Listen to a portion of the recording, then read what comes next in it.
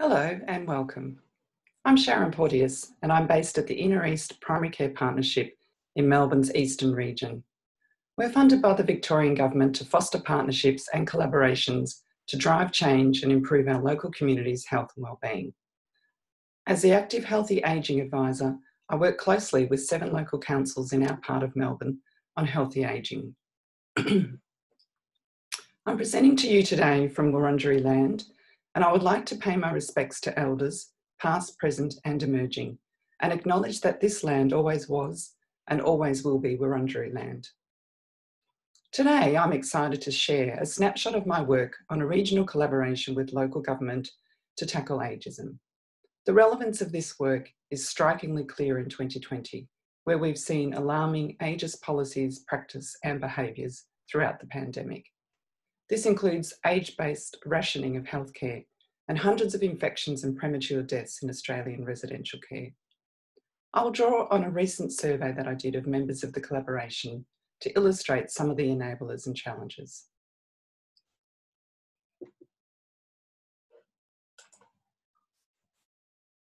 To give you some context, here is a map of the Eastern Metropolitan Region in Melbourne, where my work is based. It stretches from the inner urban parts of Melbourne out to the more rural Dandenongs and the Yarra Valley. In the region in 2016, we had a total population of over 1 million people, with nearly 300,000 of these, or 29%, over the age of 55.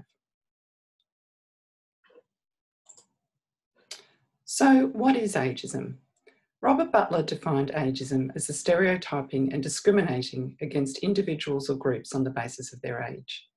Australia's Benevolent Society's 2017 research tells us that ageism is increasing in prevalence and has significant negative impacts on older adults' health and wellbeing. Our collaboration to tackle ageism started in 2019 with agreement between the 7 local councils in the region to develop and implement a coordinated communications campaign. So why do we want to work with councils? Well, working with local councils on ageism makes sense, as they play a vital role in helping to create healthy and connected communities. They have regular contact with and access to their local community. In our region, healthy ageing is a priority, where 5 of our 7 councils are already members of the WHO Global Age Friendly Cities Network. And importantly, councils also have a wide variety of printed and electronic communication, and the ability to reach every household within their boundary. You can see our survey results on the graph showing strong agreement that local government is committed to addressing ageism and is well placed to do so through communications messages. So why do we want to collaborate? Well, tackling ageism is a complex problem, and collaborating can help us to understand the issues better and increase our chances of identifying and implementing solutions. Our 7 councils overwhelmingly agreed that working together to tackle ageism would be more effective than working separately and would have greater collective impact. There were several enablers of this collaboration that contributed to its success. Their importance was confirmed by our survey, as you can see in this graph. The highest rated element was the role of the Inner East Primary Care Partnership to lead and coordinate this collaboration. One of the key conditions for collective impact is a backbone organisation to do this.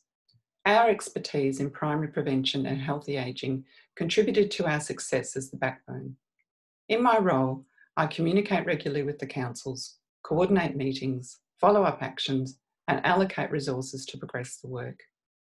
But more importantly, my role provides leadership for the collaboration, developing and maintaining relationships, negotiating buy-in, guiding decisions, and bringing all the elements of the collaboration and the campaign together. Some local groups were also important to our collaboration. In our region, we have a network of local government healthy ageing officers. They support each other, learn from each other, and share information and ideas. They're committed to working together, having delivered a successful forum on physical activity for older people in 2019.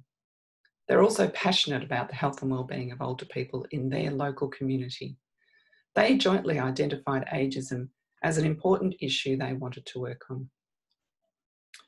We also have one of the strongest and longest running elder abuse networks in our region, which has begun working on the primary prevention of elder abuse.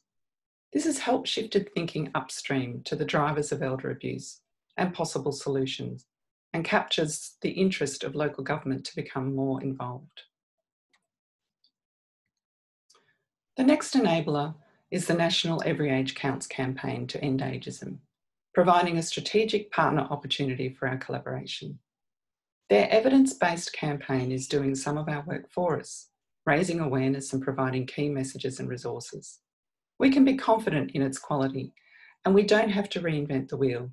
It's a win-win situation. And it turns out that timing is everything. Connecting with our Every Age Counts, we learned that they were hosting a tour by Ashton Applewhite, TED talker and passionate ageism campaigner. We hosted a local event featuring Ashton, giving us a unique opportunity to inspire and motivate our councils and others. Her messages resonated and generated emotions that strengthened our resolve to tackle ageism locally. Gaining communications buy-in was another enabler for our collaboration. Working with the local government Healthy Ageing Group provided an excellent connection to the council's communication teams. There's no way that we could deliver a communications campaign without their support. While the Healthy Ageing team started discussions with their comms colleagues about ageism, we also found a sympathetic communications manager to be our champion. They provided expertise and advice on how we should proceed and helped us to connect with other communications managers and their teams. This led to a workshop with representation from both the comms and Healthy Ageing teams of all 7 councils. In this workshop, we developed a shared understanding of what ageism is and scoped what we might do together by learning more about Every Age Counts and the local primary prevention of elder abuse work. Our champion also linked us to the right consultant to develop our campaign. The consultant had local government experience as a communications manager, and this was really important as they had an excellent understanding of how local government communications work. We held a second workshop in January, which resulted in a detailed campaign plan. And this included an agreement to collaborate and coordinate a regional campaign. It aimed to raise awareness and challenge negative stereotypes of ageing, and it would leverage from the Every Age Counts campaign.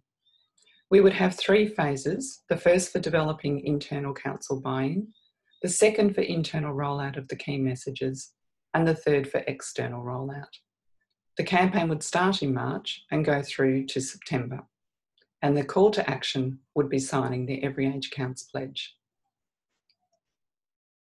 As you can see on the next slide, from our survey, there was a high level of satisfaction with the backbone organisation, the consultant, the opportunities to have input, and the final campaign plan.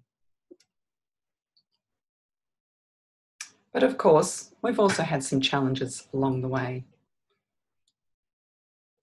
Councils obviously are different. They have differing priorities and interests and work in different ways with different communities. This can potentially lead to disagreement. The collaboration needs to balance a shared vision and strategies with flexible approaches. We need to acknowledge the differences and find ways to use them to benefit the whole collaboration, complementing each other. There's also the level of commitment. It's been fantastic to see this initial idea to tackle ageism get traction in our local area, but there are still varying levels of buy-in. Some councils have incorporated addressing ageism into their plans, but others have not as yet.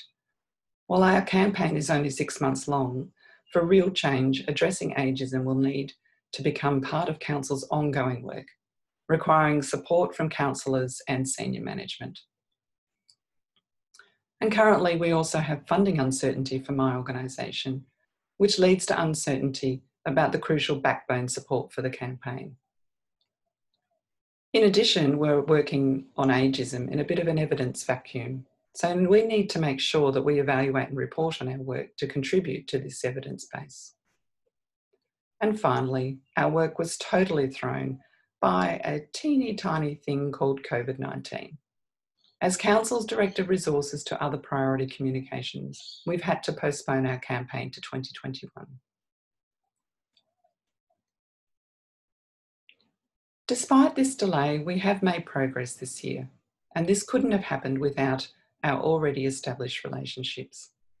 Drawing from our campaign, we've supported councils and other organisations with communications content for things like World Elder Abuse Day in June, International Youth Day in August, and International Day of Older Persons in October.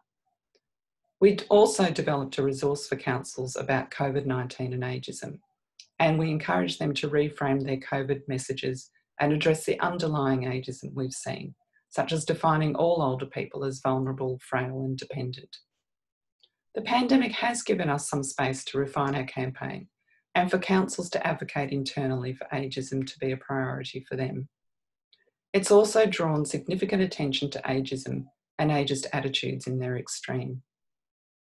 So our next steps will be to review and update the plan we have and put a COVID lens on it. We'll reconfirm the commitment from councils and hopefully start the campaign in March 2021. So my take-home messages for you. Firstly, a trusted backbone organisation to lead and coordinate any collaboration is important. It provides strategic direction, regular communication, and can negotiate around difference. Secondly, I suggest you leverage from existing expertise and partnerships. What's already out there that will help you to make progress? And finally, make the most of the opportunities that arise, whether it be a visit from an international advocate or a global pandemic. What's the opportunity for your work? As we know, older people are us. They're our family members, our caregivers, our workers, and our neighbours. Thank you for watching, and please feel free to get in touch via my email if you want to know more.